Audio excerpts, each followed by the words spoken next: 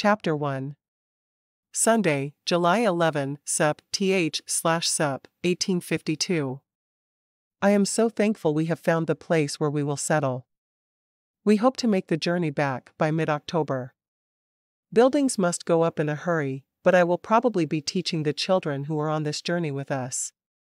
It will be a good way for me to support my unborn child. The dream was for Adam to ranch out here, and we'd build a real home where we could watch our children grow up.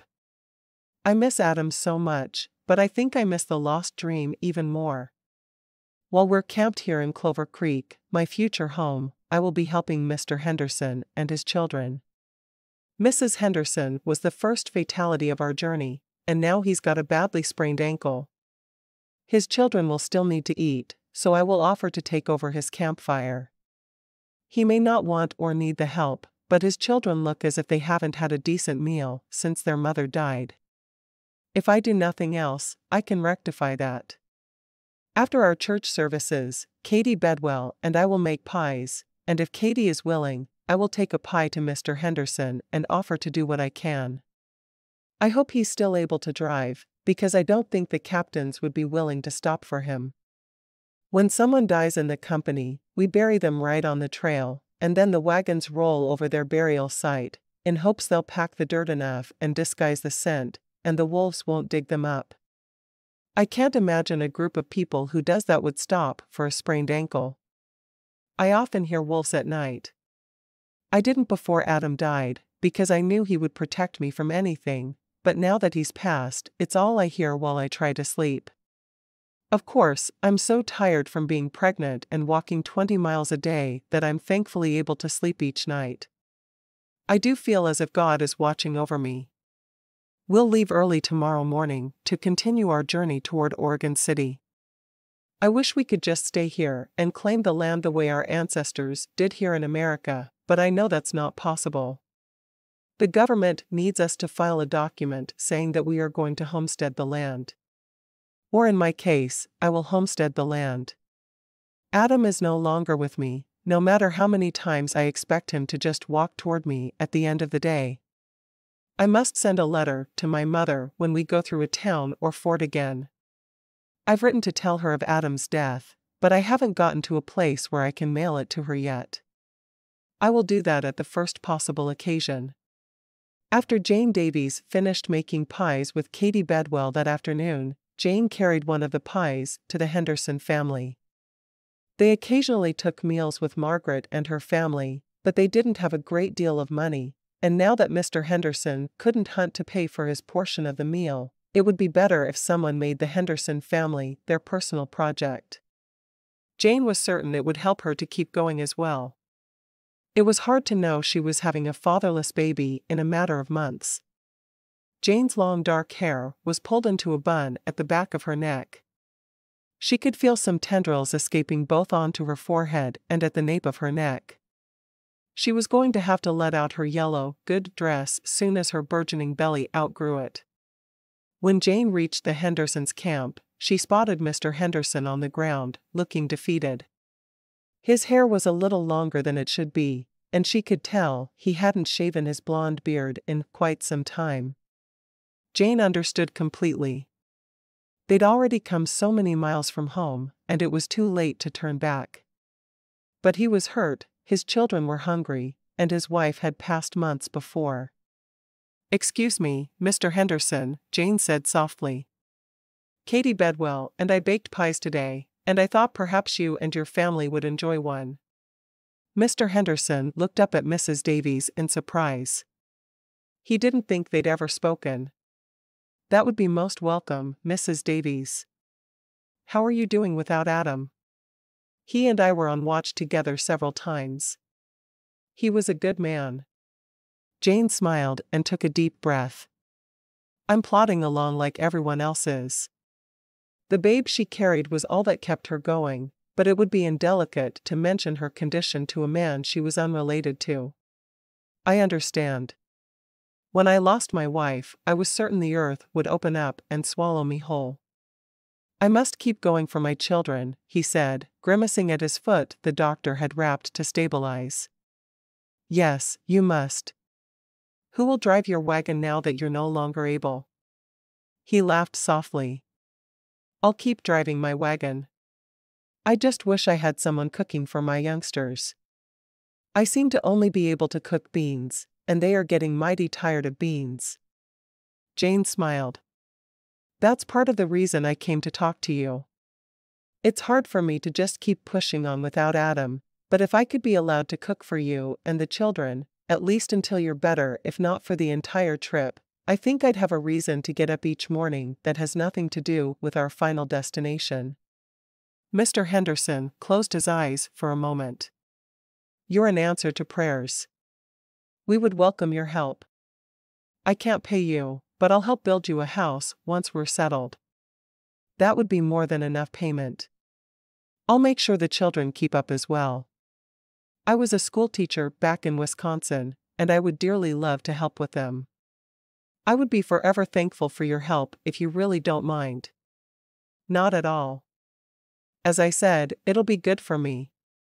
Jane looked at the small campfire. May I use your food and some of my own to prepare meals?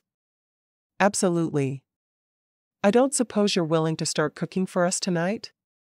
My little ones have only had berries to eat so far today. Jane's eyes widened. She hadn't realized it was quite as bad as it was. I'll start now. I have some venison the hunters brought in last night. Perhaps I could make a meal from that and some rice? He nodded. That would be wonderful. Anything to fill us up. We'd be happy with Johnny cakes for supper. Why don't I do Johnny cakes now? It's late for the noon meal, but that's no reason to let your children go hungry. I'll make them now, and I'll do the venison meal around supper time. Some of the other women have made certain that I get a share of whatever meat is shot. It won't be a lot once we stretch it, but it'll be better than nothing. I would be obliged. Thank you for your generosity. Jane had a new spark in her step as she headed back toward Katie's camp. She was certain she could talk the other woman out of another small portion of meat to feed the Henderson family. As soon as she mentioned the children hadn't eaten yet that day, Katie cut off a large chunk of meat, and then she offered to come help cook. I'm not needed at the moment. Jane shook her head. No, I can do it. Thanks for reminding me how good it feels to help others, even when you feel like you want to die yourself. Katie sighed. This terrible journey has done it to us all. I just pray life really is better when we get settled. Jane took the venison over to the Henderson camp and then started digging through the back of their wagon for cornmeal. She found a jug of honey as well as the cornmeal, so pulled that out as well, thinking the children may enjoy the honey on their Johnny cakes. Mr. Henderson watched her as she cooked, as if he was trying to memorize everything she did. I never much cared about what happened in the kitchen as long as what was going on ended in a delicious meal for me. I should have learned from Judy. You had no way of knowing this would happen. The trail is hard, but I think the end is worth it. Having all that free land. What do you plan to do with your free land, Mr. Henderson? Jane asked. The original plan was to build a small hotel, where Judy would cook for the guests. Now I think the plan is to be a farmer or rancher. I didn't really bring enough livestock to be a rancher though. Perhaps there will be a place I can get some. I did bring 3 female oxen and a male. I'm not sure I can base an entire herd on that, though. Jane frowned. Do you want to be a farmer? He shrugged. My father is a farmer back in Kentucky. I always thought I'd follow in his footsteps, but Judy had grand ideas. You could still start a small hotel if you had someone helping you, couldn't you? Mr. Henderson sighed. Well, sure, but who would want to cook for me? Even ask my children how bad my beans always turn out. It may be something I'm interested in. I thought I was coming west to be a ranch wife, and we do have plenty of livestock, just no man to build a house and build fences.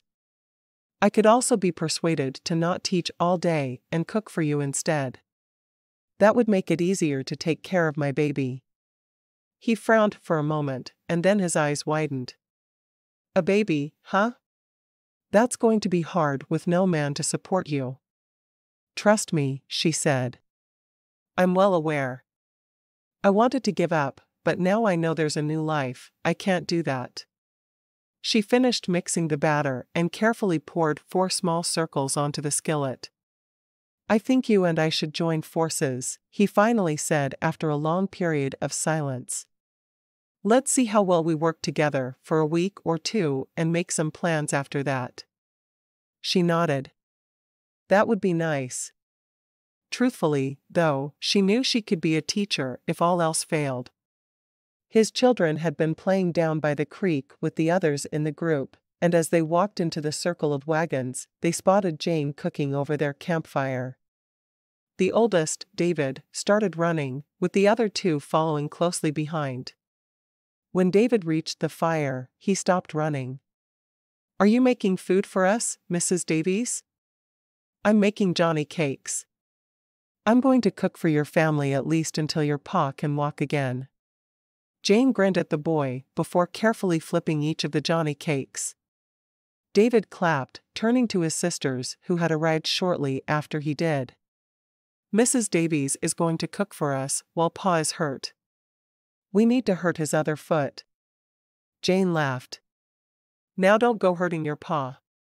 I will cook for you as long as you need me to. Forever, David said adamantly, folding his arms across his chest as if he was a young king and his word was law. The 2 younger children, both girls, copied his stance, looking at her curiously. I guess I'm cooking forever then. Jane grinned at the 3. Wash up. I'll have Johnny cakes ready in a few minutes, and you're going to want to eat them while they're hot. The 3 hurried off to wash their hands, with big brother David helping the smaller children. They're very well-mannered, Jane said. Mr. Henderson nodded. They're good children. Judy did a good job with them. I'm sure some of their manners came from you. He shook his head. I worked 7 days a week back in Kentucky. There was no chance at all for me to teach them anything. They were usually asleep before I came in at the end of the day and were still sleeping when I left. That's why we wanted to start a business together. The children could help in small ways, but we'd always be together. Doesn't that sound lovely? Jane nodded. She understood having dreams washed away with a fickle turn of the river. That's how it had been for so many families on their journey. No more needed to be said as she fixed 4 plates, realizing there was no butter, so she ran back to her own wagon and brought the treat. The children were already eating the food with no honey or butter. Let me finish fixing them, and they'll taste better. David spoke with his mouth completely full, just after she'd complimented his manners. Scood. Mr. Henderson sighed. Don't talk with your mouth full. You know better. David nodded, waiting until he'd chewed the food in his mouth, before making his apology. I'm sorry. Mr. Henderson fell on his food as quickly as the children had. This is delicious, Mrs. Davies. Thank you so much for making us a meal when you had just eaten. Jane put some water on the fire to wash the dishes. You were all hungry, I see. I'm going to my wagon to sleep under it for an hour, and then I'll start on supper. I have an idea for something that will taste good to all of us. After lunch, the 2 little girls snuggled up together on the ground and slept. Mr. Henderson watched the children for a moment, before watching Mrs. Davies leave to return to her wagon. He was so thankful she had decided to help them. Perhaps she was right, and having someone else to do for would help her stop thinking about the man she'd lost. He hoped so anyway. He had an idea that he'd talk to her about as soon as he knew how well they worked together. On a journey such as this one, you could learn a great deal about someone very quickly. He leaned back against the rock he was using to sit against, his mind going quickly. It would be harder for her because she'd just lost her husband, while Judy had died their first week out. If he'd had anything to go home to, he'd have gone home with his tail between his legs. Unfortunately, he'd sold all their belongings. They'd purchased the wagon and oxen, but he'd kept aside a good amount of money to help build his hotel. Perhaps he could make his wife's dream come true after all. Chapter 2. Sunday, July 11, Sup/Sup, 1852. God is watching over my family. I had just about given up on God and everything else, but a recent widow of our company brought me a pie today and proceeded to offer to cook for us. I could afford to pay Mrs. Pruitt to cook for us, but then I wouldn't have the money I need to build the hotel Judy fantasized about. I have to keep her dream since I couldn't keep her. I may even name the hotel after her, but I haven't decided that yet. Mrs. Davies has said she'll cook for us as long as I need the help, and I'll still be able to drive, even with this ankle of mine, so the children will be fed well and looked after. I'm thankful for her offer as I had just decided to ask Mrs. Pruitt to make our meals, and I didn't want to dip into our hotel fund. Perhaps that would have been the right thing to do, but I like the idea of being able to see to my family. I'm sure it's just pride speaking, but I can't shirk away from that any better than I can shed my skin and climb into another's. The area where we are camped is beautiful. I've been told we'll stay over through tomorrow, so the men have time to hunt. The hunting and berry picking are better here than we've seen. It's truly a remarkable little place. I know I would like to settle my family here, but I'm not sure we'll make it all the way back here. It's been so hard on our family. What most of the company doesn't know is that my Judy was expecting when she died. I lost 2 people with her death. Not just one. I miss my wife with everything inside me, and I pray that I will be able to move on without the debilitating grief soon. I know that is why I injured myself. My mind wasn't on what I was doing. I was thinking about Judy. But since I'm constantly in prayer, I know God will help me through this time. Just as He sent one of His angels to us in the form of Mrs. Davies. After a short nap, from which Jane woke with a sense of purpose for the first time in a long while, she got up and took the ingredients needed to make the supper she had in mind at the Henderson's camp. She collected rice, flour, seasoning, and the venison and walked over, stoking the fire that was still there.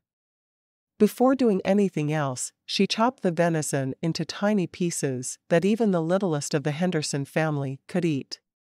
She knew 3-year-old Alice from the daily walks, and she was certain the child wouldn't wait while anyone chopped up her food into manageable bites.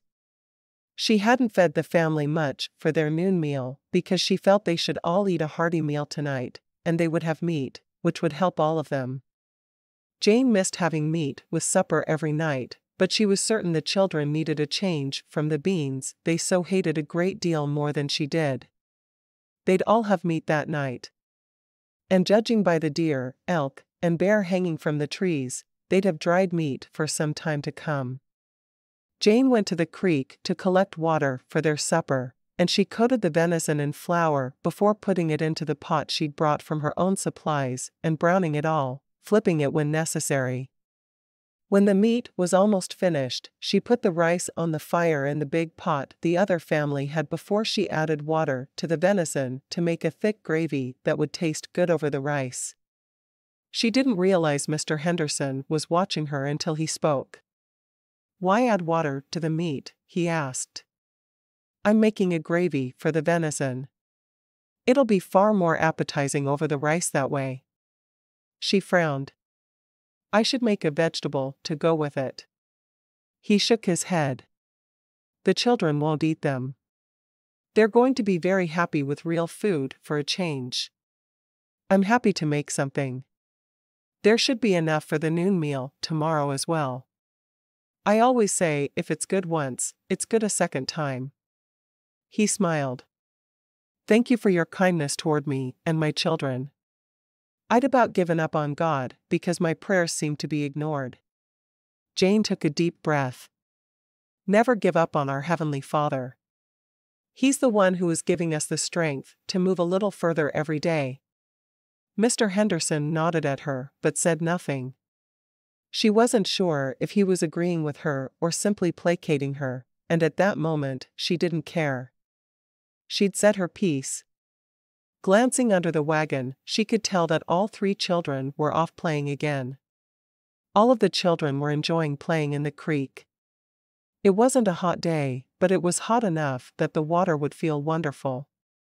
The venison and gravy were completely finished, and the rice was almost done when the children came back to camp.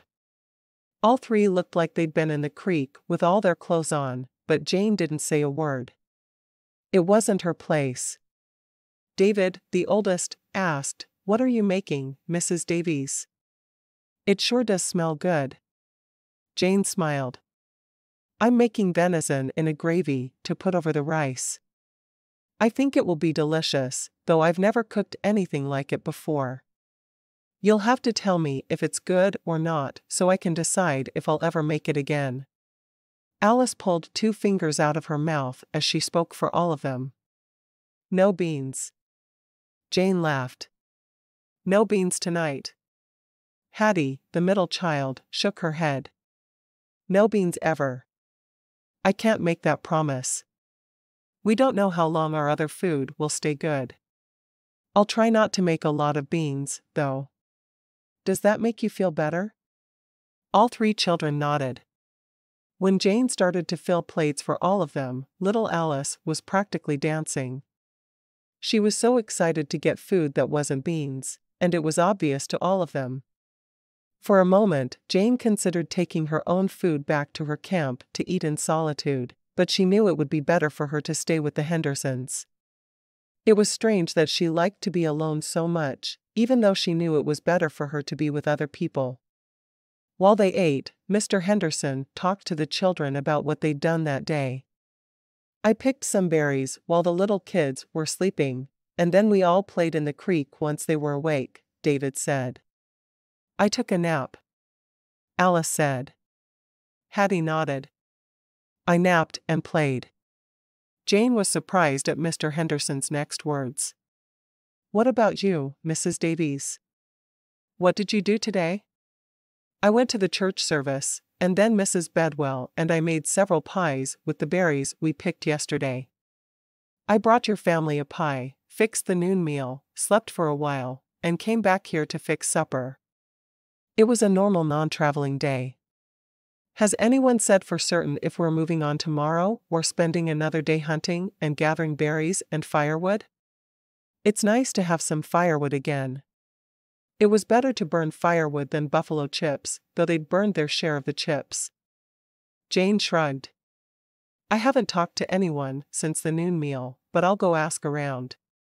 Perhaps the children and I can pick some more berries this evening, and we can make another pie." David smiled. "Can we have pie for dessert?" Jane smiled. "If it's all right with your father, I'll slice it up." All 3 children looked at their father. "Would that be all right, Pa?" David asked. Mr. Henderson nodded. "You're all going to be spoiled by Mrs. Davies if she keeps making pies." Seeing that the children had cleaned their plates and wanting to save as much of the meal as they could for the following day, Jane carefully removed the pie from the back of the wagon where she'd put it earlier and cut it into 8 pieces.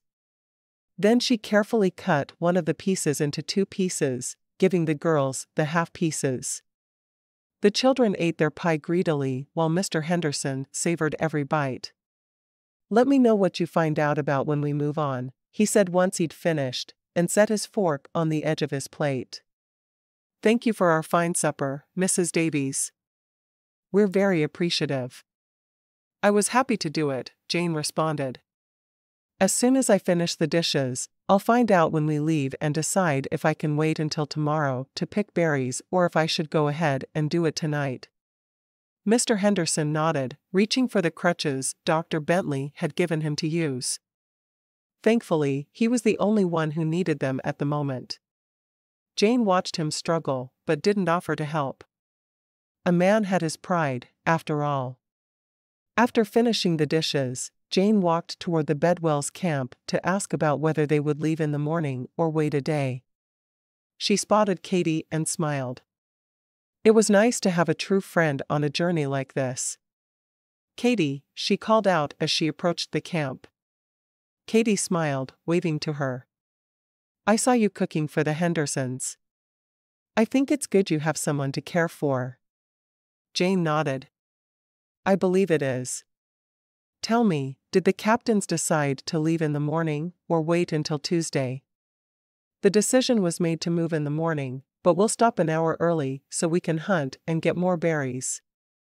This part of the country is much cooler, so we can start early, take a long noon break and continue our walk in the early evening when it's cooler again. During our break, we can hunt and collect fruit that we see. George said the next stop is only about 30 miles away, and we'll take 2 days to do it. That way we can stop and replenish supplies along the way. There's some sort of strange springs there from what he said. There'll be a camping point halfway for people who want to stop along the way like we are. That'll be nice. All right.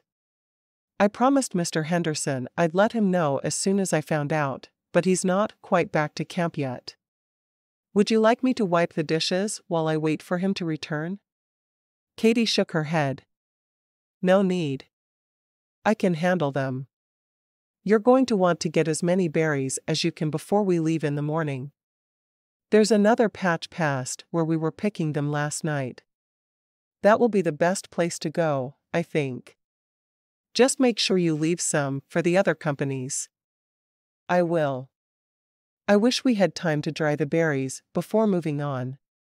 Jane started back to the Hendersons' camp as she saw Mr. Henderson drop the crutches and sit down beside the rock he'd been using to lean against.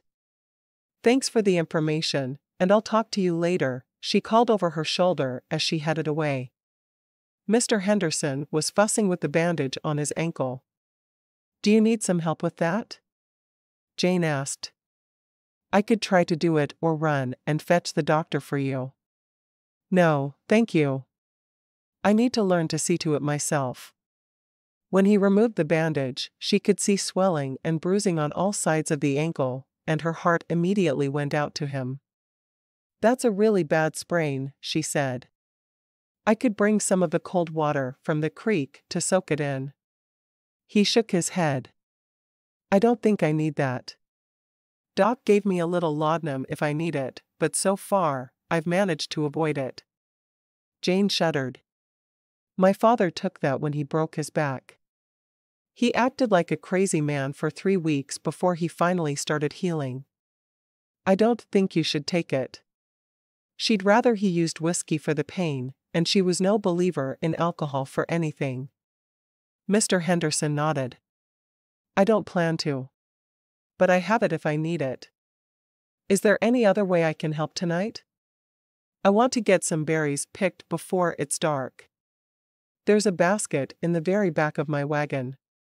Take my children and race them. That's how Judy got them to do their chores quickly, and it always worked. I will do that. Are they down by the creek? He chuckled. By it or in it. I don't think they really know the difference right now.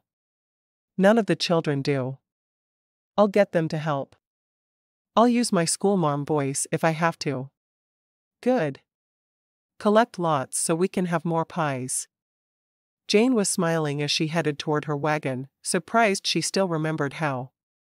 Her grieving had completely taken her over for so long that it was hard for her to believe there was an entire spectrum of emotions she'd forgotten. She got her berry basket from the back and went in search of the Henderson children. Following the sounds of laughter down to the creek, she stood at the edge, shielding her eyes from the sun. There were at least 20 children in the creek, most of whom she knew by name. She watched them frolic for a moment before calling out, David, Hattie, and Alice?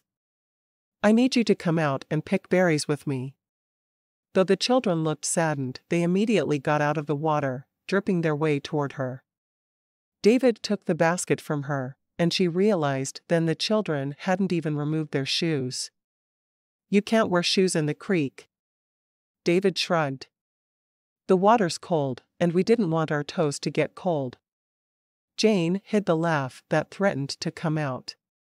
You'll ruin your shoes that way. Come on. I know where a good patch is, and we can make another pie if we get enough berries. The children looked excited as soon as she said the word that motivated them beyond all others, pie. The four of them went and collected berries as quickly as they could. Remember to only get the ripe ones. We want there to be more berries for the next company who comes through here. David nodded. I'll make sure the girls do it right. We won't pick the berries that should be left behind for others. Watching the boy with his little sisters, Jane felt her heart ache for him. He'd had to grow up much too quickly due to his mother's death.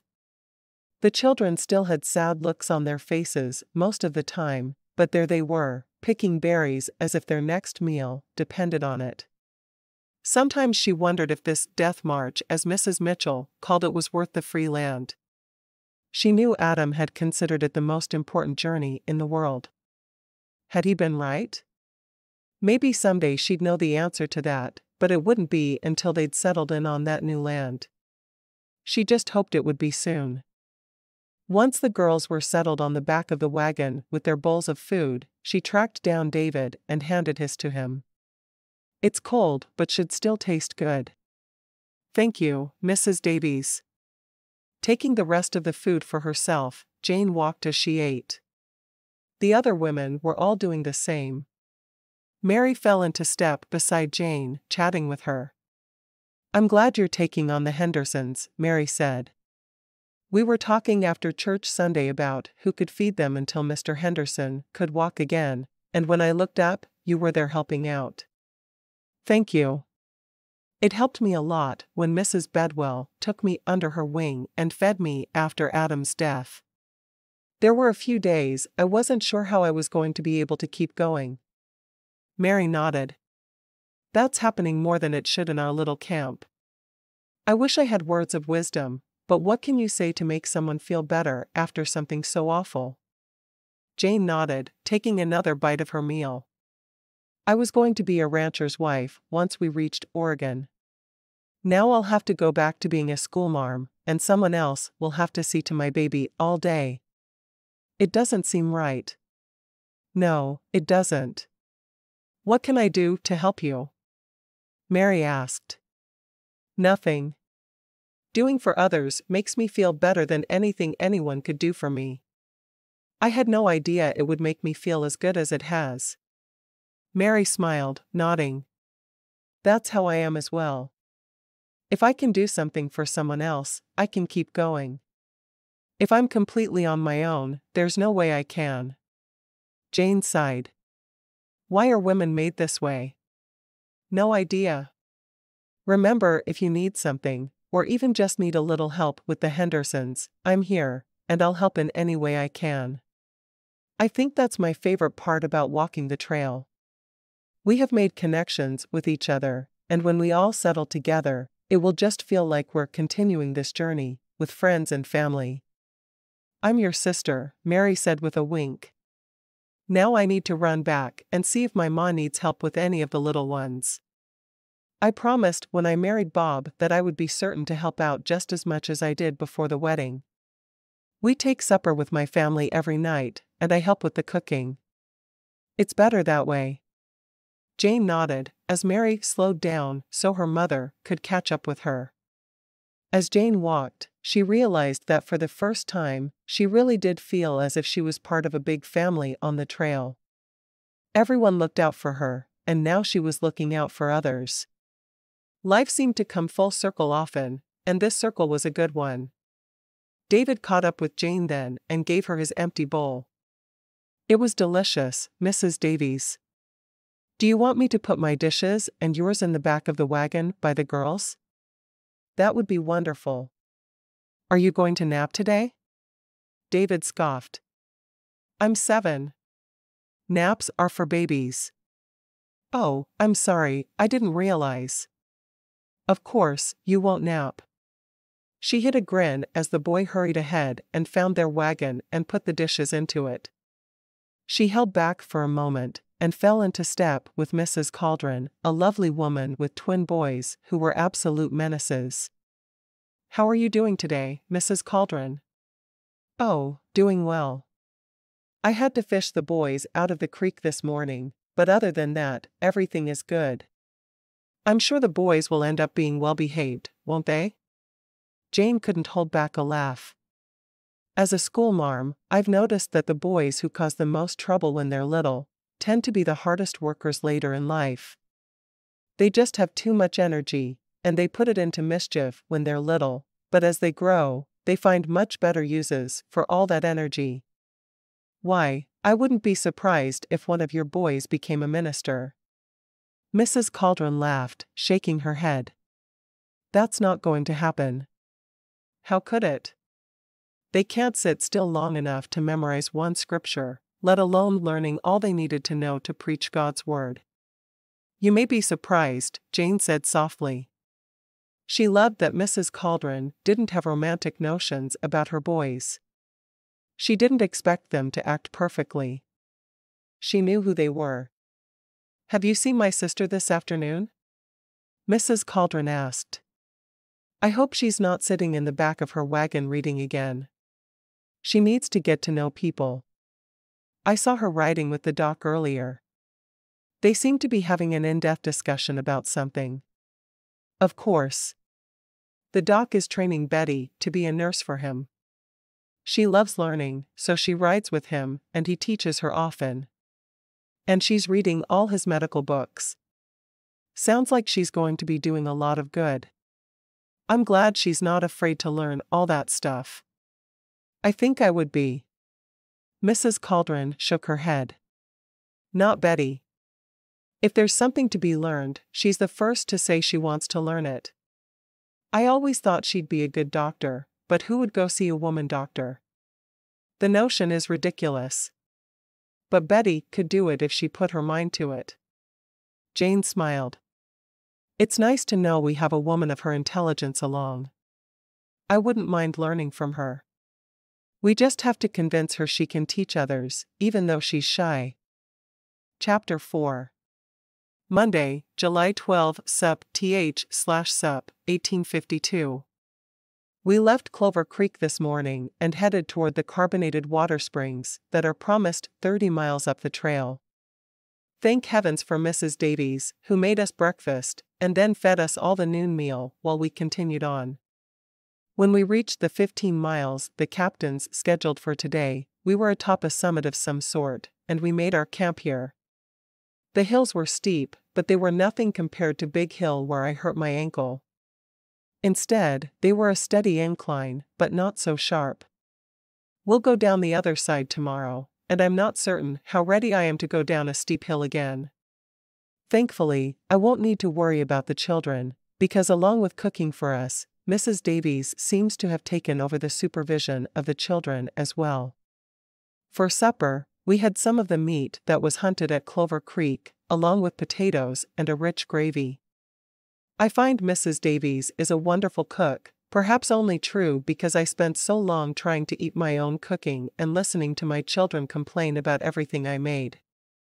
We'll reach Soda Springs Complex tomorrow, where there will be more food for us to purchase. I don't mind buying food now that there is someone who can cook it properly and not burn it the way I do. I do think I need to suggest a more permanent arrangement to Mrs. Davies, but I'll wait the week out like I initially thought. You can learn a great deal about someone in the span of a week. After supper that evening, all the men who were able set out with their rifles, hoping to get more bears, elk, deer, and buffalo. On the old map Adam had, all were indicated to be good hunting there. Hopefully, they'd have enough dried meat to last them all the way to Oregon City and back by the time they left the area. Jane sat with Mr. Henderson and his children as the men went out to hunt. She saw women disappear with their berry baskets, so she suggested she take the children. "Would it be all right if I took the children berry picking?" she asked softly. "I think it helps the little ones to appreciate their meals when they take part in harvesting them." Mr. Henderson nodded. "That would be very nice, if you don't mind." I'm sure you can pick more on your own. I could. But then the children wouldn't learn. He waved his hand as if dismissing her. Jane took the basket from the back of the Henderson's wagon and hurried to her own for her basket, and then she went in search of the children, who were busy collecting kindling and small branches for their fires as they moved along. Put your wood near the campfire, but not so close it could catch fire, and then come berry picking with me. The more berries we collect, the more pies we'll have on our journey. All three children ran back to camp and came to her. David, carry the basket. Alice and Hattie, pick as many ripe berries as you can. We'll have a race to see if I can do more than you three. David let out an excited whoop. We're going to win. Jane just laughed, pleased that the children were ready to try to beat her. They'd get more berries that way. She led the children out past the other women, and the four of them picked huckleberries. The berries were tiny, and it would take a great deal to make a pie, but Jane didn't mind.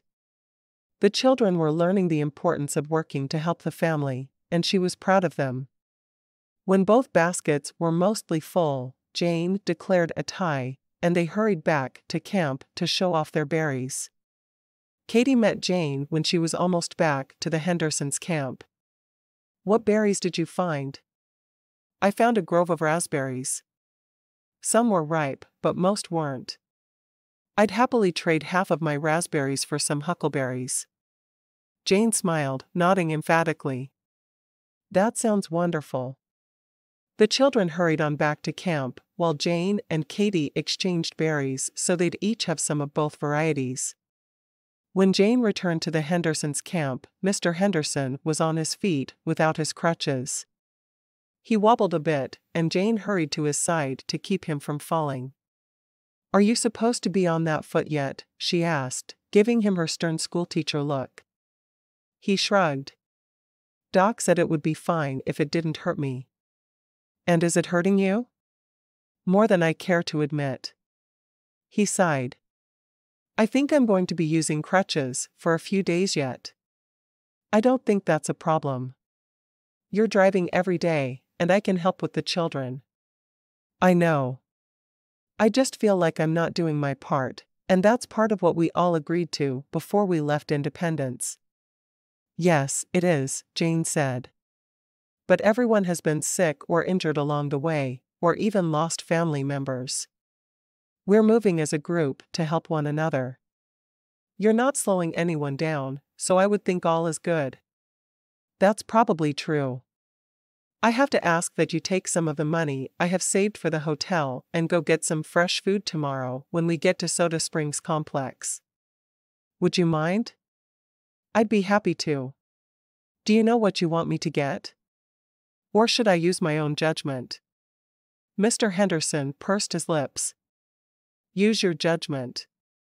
I'll give you $10, and you buy as much as you can. I think I'm low on coffee. I have coffee. I'll look and see if it's worth spending money on more. He frowned. You don't mind sharing? She shook her head. Not at all. I'm more of a tea drinker than a coffee drinker.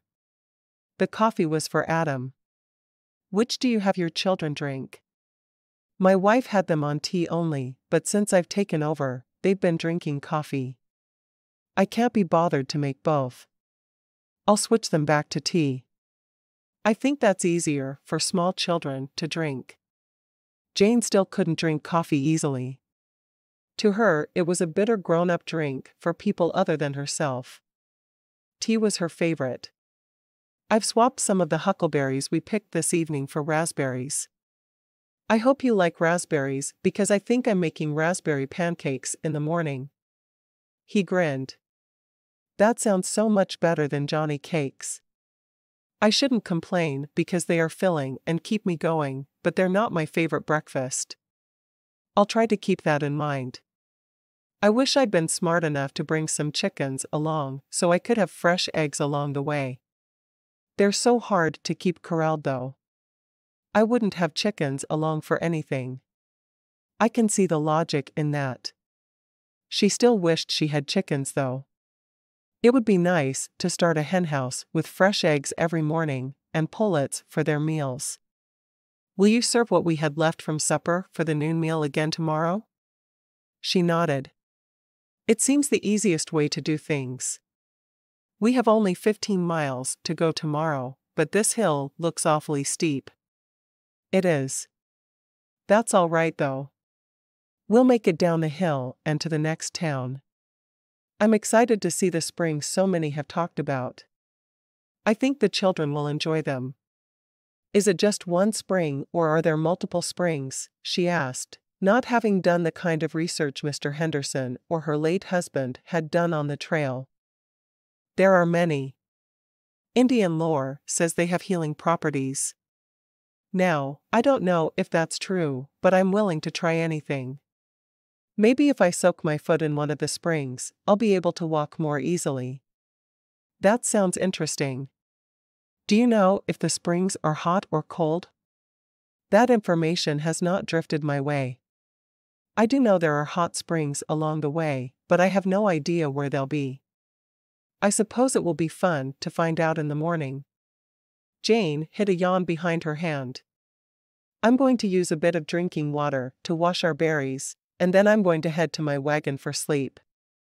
I can't get used to sleeping out in the open like so many do. I want to be under my wagon where I feel safe. I can understand that. Before I hurt myself, I put up a tent for the children every night, but now the girls sleep inside the wagon, and David and I sleep under it. He likes it a lot. Feels like he's a man sleeping under the wagon. She smiled. I can understand that perfectly. Getting to her feet, she picked up the 2 baskets and took a small amount of their drinking water.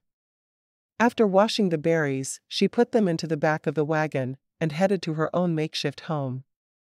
There was no point in changing clothes, as she would wear the same dress the following day. Instead, she pulled out her blanket and curled up under the wagon. She would have liked to sleep under the stars, but it didn't feel safe with Indians and bears running around. She was up early the following morning, as was her practice. She would have liked to sleep until well past noon, but the opportunity hadn't presented itself in a good long while. She found the fixings for pancakes in the back of her wagon, as well as coffee, and she headed over to the Hendersons' camp where she started breakfast. By the time the whistle sounded to wake them all, Jane had the fire going, and the smell of bacon permeated the air. David woke up, and the first thing he said was, "Bacon. Pa, she's making bacon." Jane grinned to herself at the enthusiasm in the boy's voice. It was hard not to have all the comforts of home, but there was a bit of bacon that didn't have to have the mold trimmed from it. Hopefully, bacon would be one of those foods she could buy in Soda Springs Complex. After a quick breakfast and an even quicker cleanup, they were on their way, well before the time they usually started. The captains had decided not to spend more than a night in the town coming up, so everyone would need to get supplies when they arrived that evening, which meant starting early and moving quickly down the road. Not that they could really move quickly. The oxen had one speed, slow. They would just take no noon break again. Thankfully she'd made enough to last the family until they reached the little town ahead. The company had passed up many of the forts and towns along the way, hoping to be able to make good enough time to be settled in before winter. This time, there were too many people out of food, and they had no choice. But still, they'd only take a few hours to replenish their supplies before they moved on toward Oregon City. The day's pace was difficult, at least at first, as they had to descend the hill, and each person was careful where each step landed. It would be an easier trek if there weren't so many mountains between Independence and Oregon City, she thought for the 50th time that week. It seemed like the mountains had crept up on them, and they were forced to learn to climb and descend hills whether they were ready for them or not. No one was hurt during the descension, which Jane felt was a minor miracle in and of itself. And then they headed up and down and around many more hills before they reached their destination. After setting up camp for the evening, Jane went to Mr. Henderson to see what he would have her do. He gave her $10 in coins, and she went to find food to sustain her and his little family for the next 2.5 months.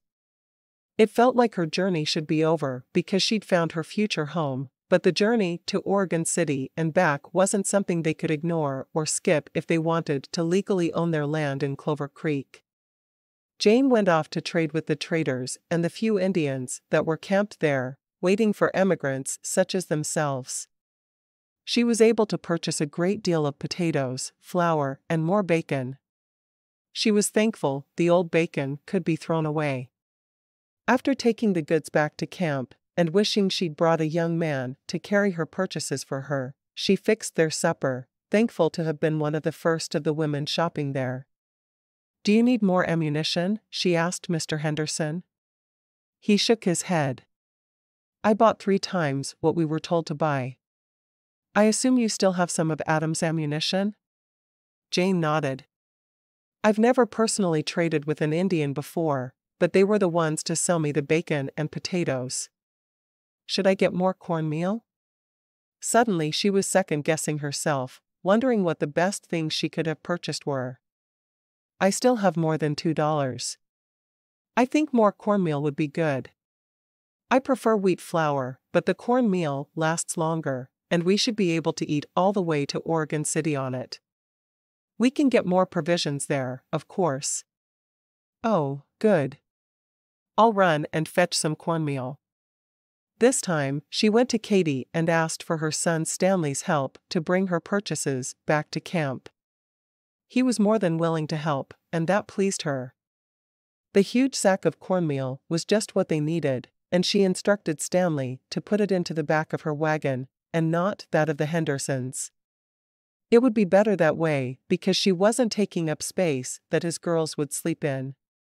Stanley offered to empty their drinking water and add new to their barrels, and she was very thankful, but the captains had warned them that drinking too much of the carbonated water would make them sick. They couldn't let the oxen have much of it either. Then she took the hands of each of the Henderson girls, and they went and looked at the spring. It looked like someone had carbonated the water artificially and then pumped it into the ground. She couldn't wait to write in her journal about the marvel she'd seen there on the edge of the trail. It was truly a sight to see. Chapter 5. Tuesday, July 13, Sup/Sup, 1852. We are camped in the most wondrous place I have ever been. There are many springs full of carbonated water here, including one called Beer Springs.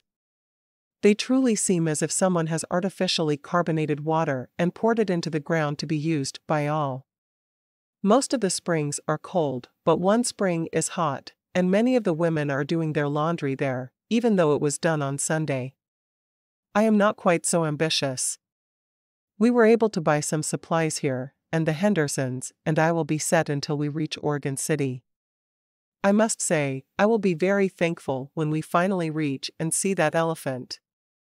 The Henderson children and I are becoming more comfortable with one another every day, and Mr. Henderson seems to enjoy my company as well as my cooking.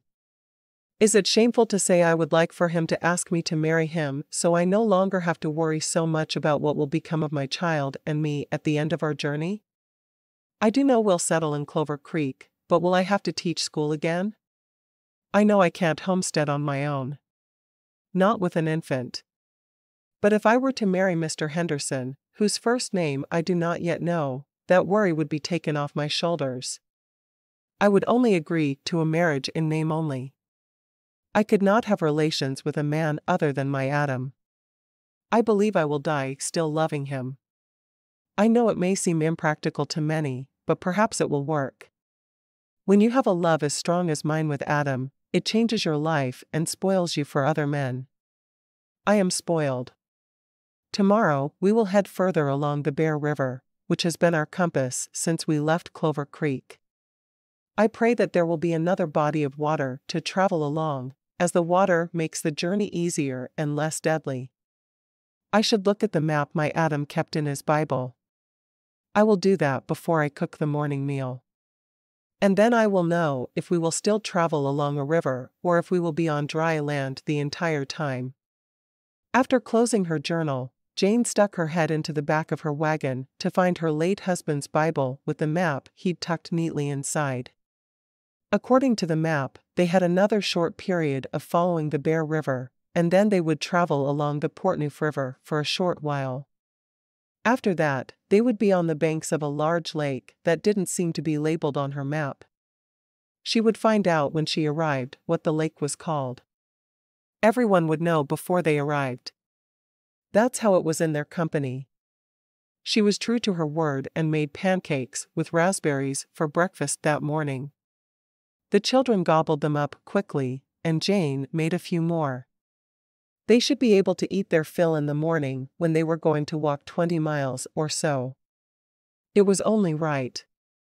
Everyone had said the day would be an arduous one, with a huge summit they had to walk over, but they would end the day near some healing hot springs, and she loved the idea of taking a hot bath for free. She joined with Katie and Hannah for the day's trek, not at all surprised when the captains announced another day without a noon break. The days without a break were much harder for everyone involved, but it would make it so they had more time that evening with the hot springs available. The captain had said that the men would bathe while the women made their suppers, and then the women could bathe. It seemed strange to Jane, thinking about bathing with so many other women, but she wasn't going to complain. A hot bath. Who could ask for more? Jane made a supper of bacon, gravy, and biscuits. She knew it wasn't the healthiest thing to feed the family, but sometimes you made what you had, and she had plenty of flour and bacon. They could eat this meal every day for a week, and she would still feel like they had enough to make many more meals. She knew the children would enjoy the diversity of food other than beans. It would be impossible to avoid cooking the staple for the rest of their journey, but she would do her best not to overdo it. Mr. Henderson wasn't able to go down to the hot spring with the other men, as his ankle was still bothering him. Jane grinned when Pastor Scott and Mr. Pruitt approached the camp and made a chair with their hands, hauling Mr. Henderson off to the hot springs, with his loud protests ringing in her ears. After he returned, they had supper, and then she and the girls went down to the hot springs. Hattie and Alice each dipped a toe into the water, but they declared it too hot to bathe in. Jane had no qualms. She stripped down to her drawers and climbed into the hot pool along with the other women, who had all chosen to preserve their modesty in the same way. Mrs. Mitchell pulled out a bar of soap and washed her hair, then passed the bar around the hot pot. It was wonderful. All the women laughed and joked as they sank into the water, completely submerging themselves to get the suds from their hair. Jane smiled. This journey wouldn't be half so difficult if we could sink into one of these every night. Everyone agreed. Eventually, they each climbed from the hot pot and let themselves drip dry in the waning sunlight. I cannot think of a better way to end our day, Hannah said happily. It felt as if the babe was spinning around inside me. I think she liked the water too. She? Mary asked. Are you wishing a girl as a first child on the good pastor? Hannah nodded. I am. I'm not even ashamed of it. Laughter was heard all around the pool as the women donned their dresses over wet drawers to head back to the men. I wish we'd have time to do this again in the morning, Margaret said longingly. I'm always up before the whistle blows. I'm certain I'll be here before we leave, Jane said. Several of the women agreed to meet there the following morning. We do have to feed our children, though, Margaret said. We do. But I think we can bathe and then feed the children and the men. I suppose we should feed the men, Mrs. Mitchell said to everyone's amusement.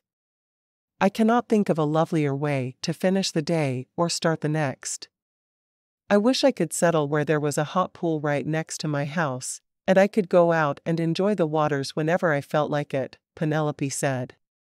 I would be the happiest woman alive.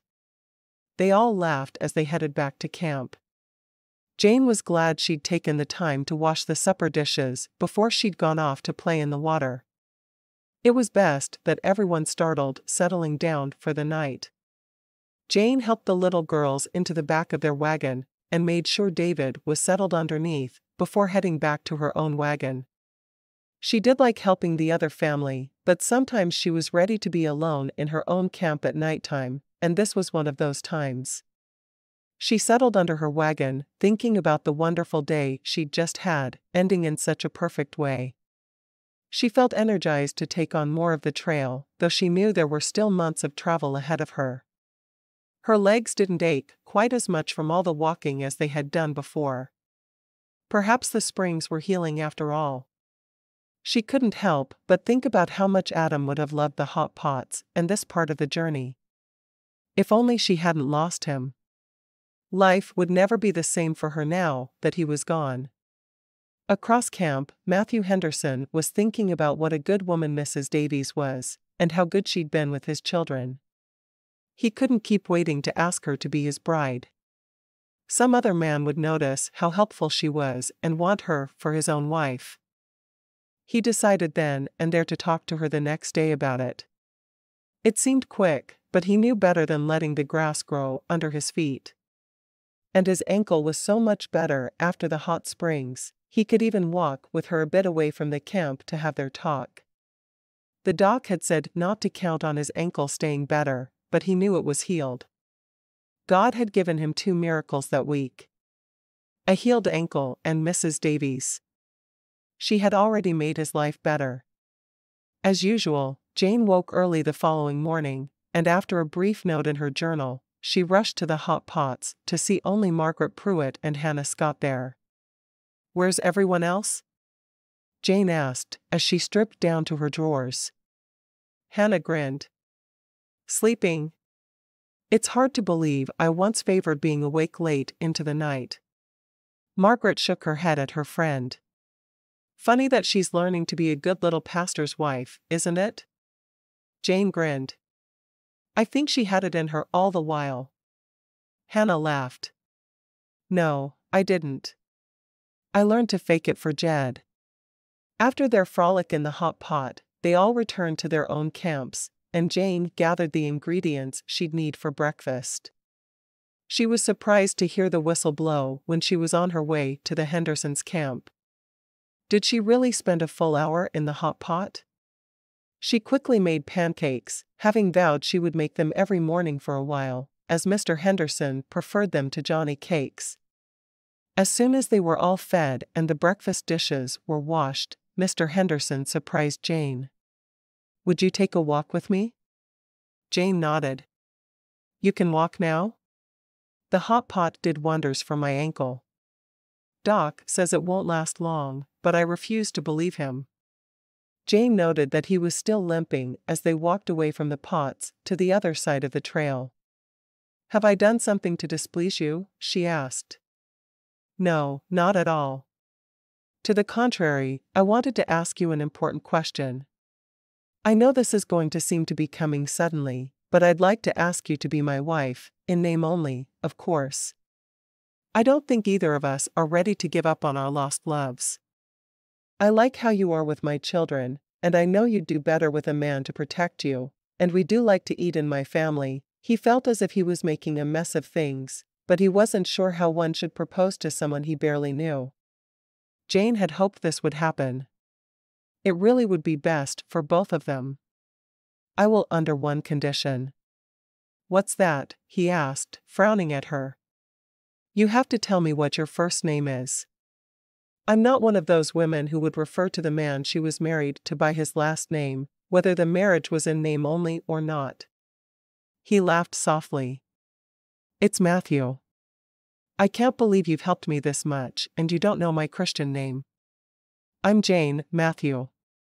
And yes, I'll marry you, but it will have to be in name only. It hasn't been that long since I lost my Adam." "I understand. More than anything I want someone I can expect to cook for my family and raise my children." "You'll have that in me." "You don't mind that I'm expecting?" "Not even a little bit. It means you were happy in your marriage. I would like to reconsider things after your babe is born. Perhaps then we can make the marriage a real one." Jane nodded. We can talk about that when the time comes. Would you like to marry this evening, after we have our supper? That would be acceptable. Should I keep my wagon? Or should we combine everything to make it easier on both of us? I believe we should combine. But that can wait until our day off, if you'd like. She shook her head. No, it's only Thursday. There's no need for my wagon to be driven for 2 more days. Tonight then. The other women will help? Yes, of course. I've helped them when they needed it. I feel like we're all a big family, and the other women are the sisters of my heart. He walked back toward camp with her keeping the pace beside him. You're limping much more heavily than you were. He sighed. I know. I should have listened to the doc. I do feel as if I can go on without the crutches, though. That's a good thing. Shall we tell the children? Yes, of course. Matthew hadn't thought of what it would be like to tell his youngsters that he was marrying again. He was sure they'd be happy because they'd have a permanent cook, but they sometimes surprised him. They told the children as soon as they got back to camp. David was the only one with something to say about it. Good. We need someone who can cook. Jane laughed. I'm glad to know my role within your family, she said, grinning at Matthew. Help me hitch up the oxen, David, Matthew said as he limped toward where the oxen were corralled. Yes, Pa. You walk better than you did, but you still don't walk very good. Very well, and you're right. The hot pot did a great job, but I don't think it was a job that will last long. I'll have to wait until it heals properly before I do anything too much. Jane was with the little girls, and Hattie looked at her shyly. Will you read stories to me before bed like my mama used to? Of course, I will. I love to read. Do you know how? Hattie shook her head while little Alice stood with 2 fingers in her mouth, watching the other 2. I want to learn soon. I used to be a school teacher. How about we start learning to read? I'd like that.